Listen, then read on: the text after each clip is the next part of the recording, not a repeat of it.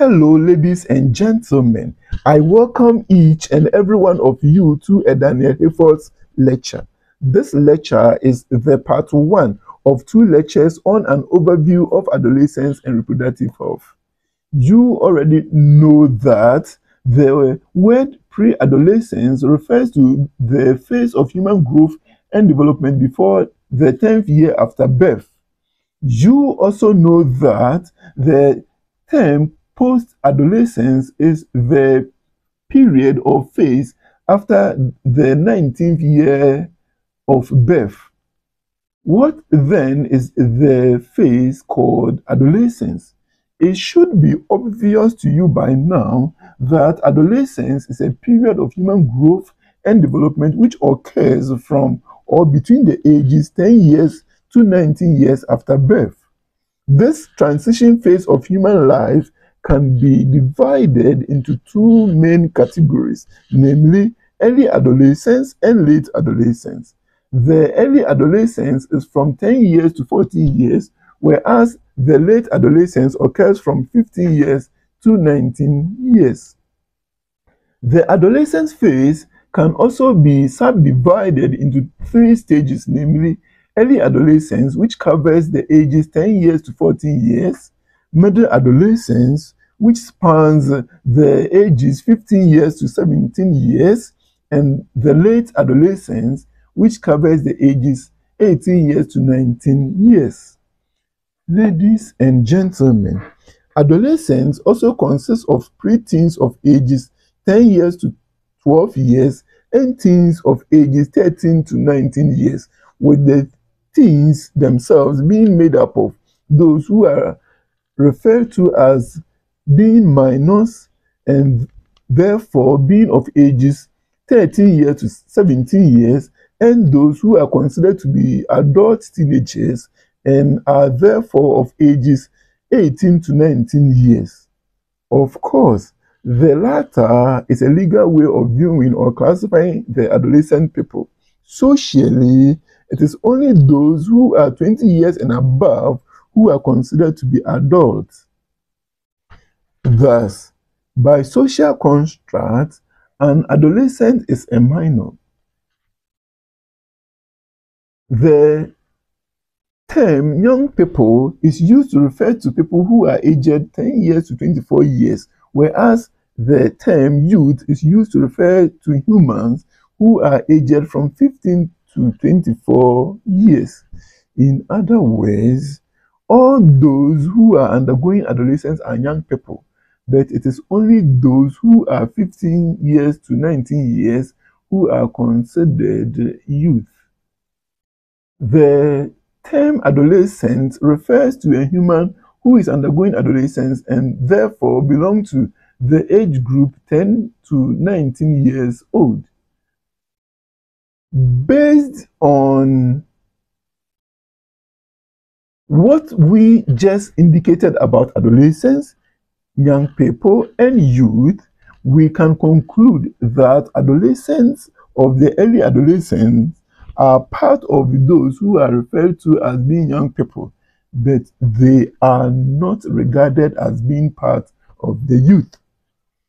On the other hand, the adolescents of the late adolescence are considered to be part of the group called young people and those called the youth. These and other ways of classifying the adolescent population helps us to know that adolescents are not a homogeneous group. Instead, they are a diverse group or a heterogeneous group. Accordingly, the adolescents do not have the same needs.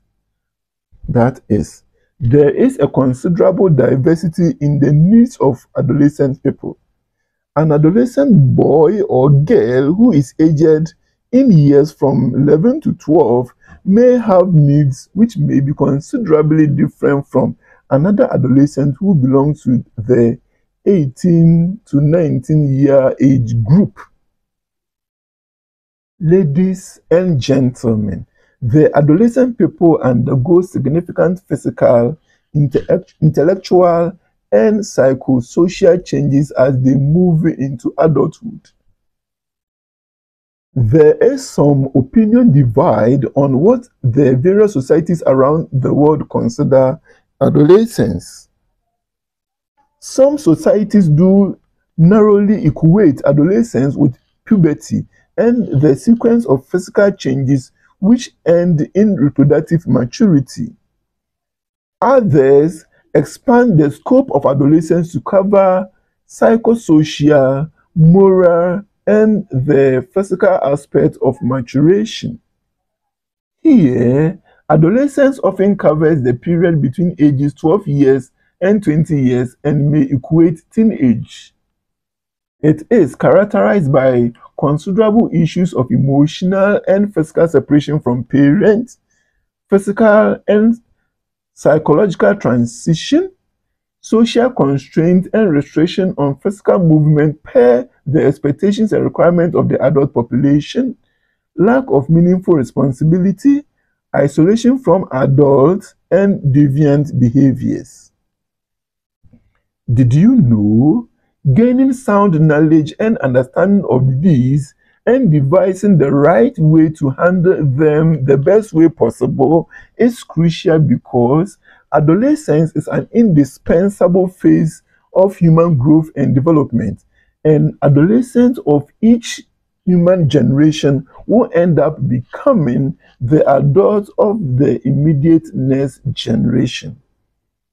Should any human generation of adults fail to ensure availability of meaningful events and responsible guidance, for example, that very corporate adult generation, that adolescents they will fail to manage properly, and the subsequent generation or generations may suffer avoidable problems, and that may spell doom for humanity. Ladies and gentlemen, it is factual that adolescent people undergo three significant changes as they move into adulthood. These are 1. Physical changes, 2. Intellectual or cognitive changes, and 3.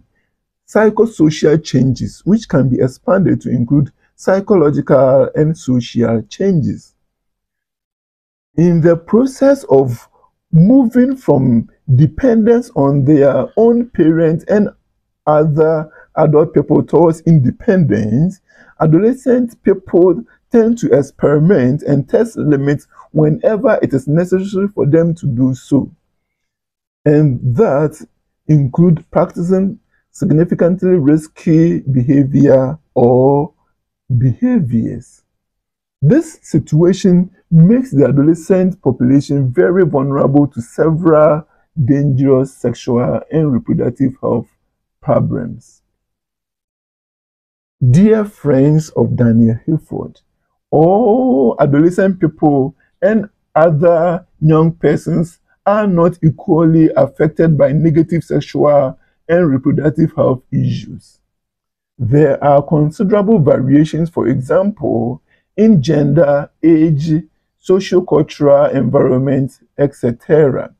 Therefore, adolescent sexual and reproductive health services delivery need to be planned and implemented in such a way that they get targeted towards the most vulnerable ones, especially adolescent girls in rural areas and orphans.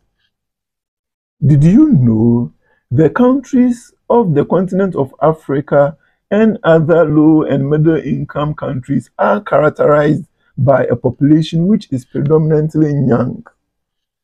The proportion of adolescent people among the world's population is likely to grow considerably in the coming years due to the early marriage in some parts of the world, in addition to low levels of contraceptive use. All people of this world, especially the adult population, need to recognize and accept the fact that the adolescent population has the right to accurate information and appropriate sexual and reproductive health services. Fortunately, nowadays, there are national and international laws which protect adolescent rights or adolescent people rights. Fortunately, nowadays, there are national and international laws which protect adolescent people's rights. An enforcement of such laws in the right way may go a long way to help in the achievement of the global goals. Ladies and gentlemen, do you not think that it is time we address the key issues related to the vulnerabilities of the adolescent population, their risk-taking behaviors, and the kind of life skills which they need to help them to manage the challenges of adolescence? Certainly, you would like us to explore the vulnerabilities, risk-taking behaviors, and life skills with reference to the adolescent population. Indeed, the adolescents have physical, social, economic, and emotional vulnerabilities which put them at risk of engaging in risk-taking behaviors which in one way or the other have considerable influence on their own sexual and reproductive health. Since adolescence is a period of rapid growth, the nutritional needs of people increase when they reach adolescence.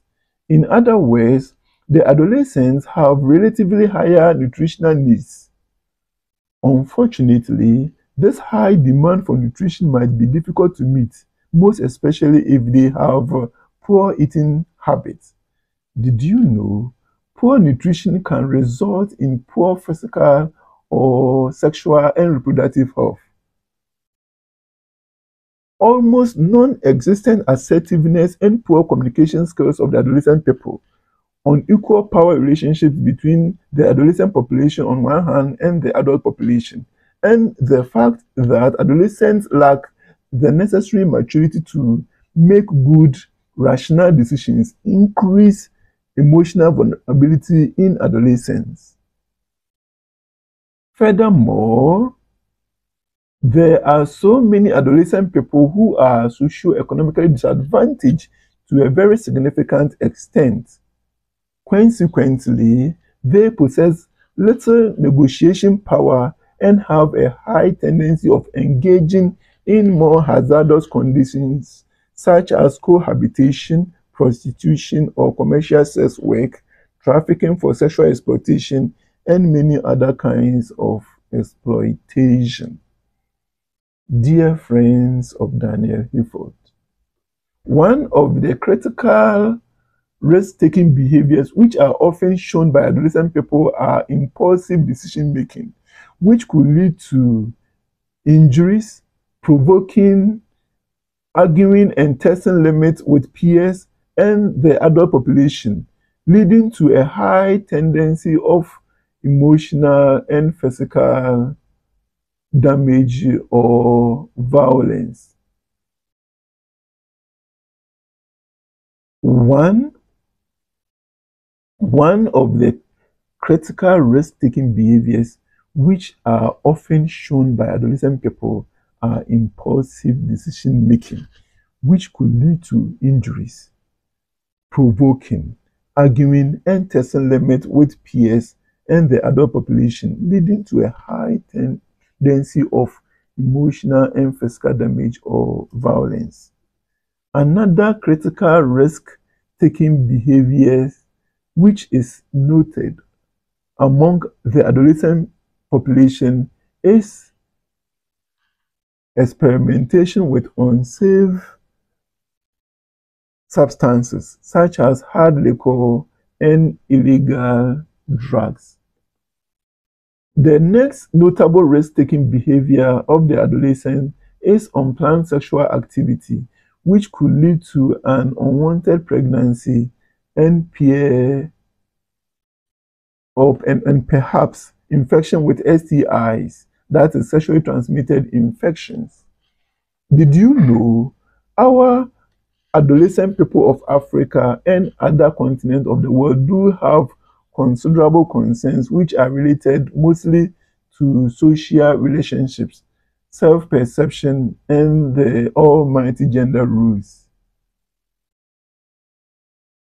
Adolescent boys, for example, attain more autonomy, mobility, and power, but the girls may get fewer of such privileges and chances in society. Ladies and gentlemen, assertiveness and rational decision making are some of the major life skills which the adolescent population throughout the world need to be assisted by the adults, mostly parents, teachers, and health workers, to develop. Such assertiveness covers expressing beliefs, thoughts, and feelings in a direct, clear way at a right time, while decision making in this context encompasses a group of opposite conclusions which are followed by appropriate and timely decisions. Ladies and gentlemen, at this juncture, you would like to hear about unwanted pregnancy and abortion. The truth or reality is that adolescent pregnancy is reportedly a common occurrence in human societies around the world. Another bitter truth is that a significant proportion of the adolescent pregnancies are unintended and therefore unwanted. Some may choose to ask, what factors lead to unintended and unwanted pregnancies among the adolescent population? Dear friends of Daniel Hayford, factors which lead to such pregnancies are unplanned sex, and for that matter, sexual intercourse without the availability of contraceptives, incorrect use of the chosen contraceptive method, not using contraceptives due to lack of information or unavailability, and so on and so forth.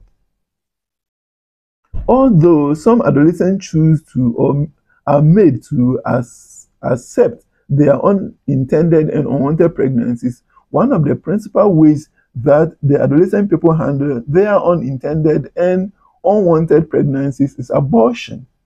According to some authorities, abortion is the termination of a pregnancy before fetal viability, and that the fetal viability is often taken to be not up to 28 weeks from the last normal menstrual period. On the other hand, the World Health Organization defines abortion as the termination of a pregnancy, whether spontaneous or induced, before 22 weeks of gestation. Ladies and gentlemen, there is also what is called unsafe abortion, and that one is defined as any process to terminate a pregnancy by persons lacking the proper skills and or is done in an unclean, non-medical place. Did you know biomedical complications which are reportedly associated with spontaneous or induced abortion constitute the fourth leading direct cause of the overall maternal death worldwide? Post-abortion care is introduced effectively to address such complications. It is a package of services offered to women after an incomplete abortion due to spontaneous or induced abortion.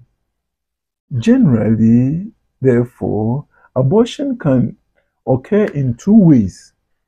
It can occur on its own. That's number one. It can occur on its own. In this case, it is called spontaneous abortion or miscarriage. Number two, it can be induced deliberately by a healthcare professional or by a person who has not been trained and certified to do such a thing. In certain settings of the world, abortions are mostly spontaneous. Only few are induced. In other places, the proportion of induced abortion may be much higher than spontaneous ones, and that most of them are not documented. Did you know those people who are expected and required to provide legal or permissible abortions include healthcare assistants and medical doctors? On the other hand, abortion may be self-induced illegally by the adolescent person or by other persons in society. According to some sources, some of the items which are employed in unsafe abortion are plastic catheters, plastic tubes, ampicillin, metallic rods, and roots of plants or herbs. Others list the procedures and technologies which are employed for such attempt to include manual or electrical vacuum aspiration, medication abortion drugs like misoprostol and mifepristone, digital evacuation involving the use of bare fingers, forceps, as well as dilatation and curettage. Indeed, post-abortion care is a package of interventions which has been found to reduce abortion-related morbidity and mortality to a considerable extent when it is available and of good quality. Why do adolescents seek abortion? Ladies and gentlemen, adolescents seek abortion due to fear of dropping out of school, financial problems, fear about what others might think or say, lack of a stable relationship, and where the pregnancy is a consequence of non-consensual sexual acts like incest or rape. Sorry. Under what condition is abortion adjudged illegal? Dear friends, abortion may be deemed illegal. Abortion may be deemed legal. All right, so I beg your pardon. The question, under what condition is abortion considered to be legal? Okay, that's the question. Under what condition is abortion considered to be legal? Dear friends, abortion may be considered or may be deemed legal only under conditions like cases of rape, incest, fetal impairment, or if the mother's life or her child's life is in danger, if she is not in position to bring up the child due to the fact that she is a minor, let's say less than 18 years old, or due to the adolescent having a physical or mental infirmity or illness. Ladies and gentlemen, a legal abortion is expected and required to be done only by certified medical doctors or certified healthcare professionals. Post-abortion care in a health facility involves three important aspects of care. Such aspects of care are emergency treatment of abortion and potentially life-threatening complications which the adolescent girl involved may encounter, post-abortion family planning, counseling, and services, and linking between post-abortion emergency services and other healthcare services. Post-abortion care for incomplete or unsafe or illegal abortion, on the other hand, focuses on five key elements. These elements are treatment and management of incomplete abortion and potential complications, counseling the girl involved, contraceptive and family planning services, for reproductive and other health services, and five, community and post-abortion care service provider partnership to prevent complications of unwanted pregnancies and therefore unsafe abortions. Gratitude for participating in this lecture. We sure will meet in another session which will constitute the part 2. Great. Bye-bye.